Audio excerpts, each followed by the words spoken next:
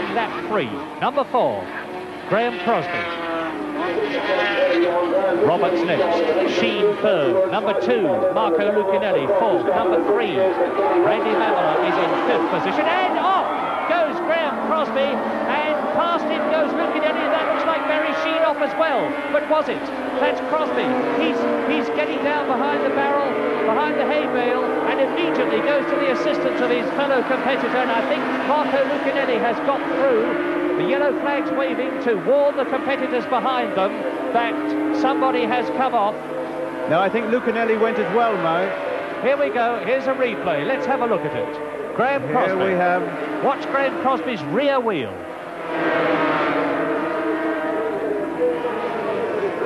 He's still got control of the bike. He heels it right over. And away it goes. Completely lost adhesion, a great puff of rubber smoke. Down goes Crosby. He looks as though he's got his leg mostly clear.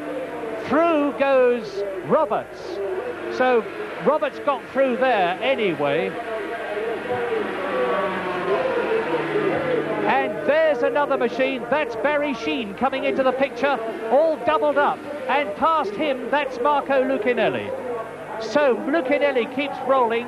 Graeme Crosby is kicking the machine away from him. Barry Sheen is off.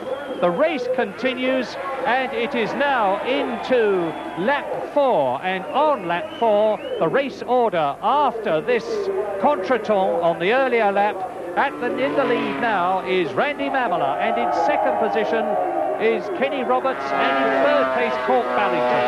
And that's Marco Lucinelli, who is way down now, of course, because a lot of riders went past.